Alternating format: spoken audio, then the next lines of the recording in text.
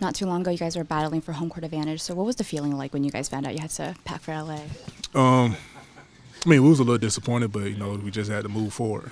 Just had to get ready, get prepared to come out here and play them, at home and make sure we take care of business when we get back to our place. This current rotation has, I guess, played a lot less minutes together than some of the other previous rotations. While the Clippers have always seen that same starting lineup for God knows how long, does that kind of worry you guys, or are you guys going to find some creative strategy to beat them? We're just going to have to pick it up quick.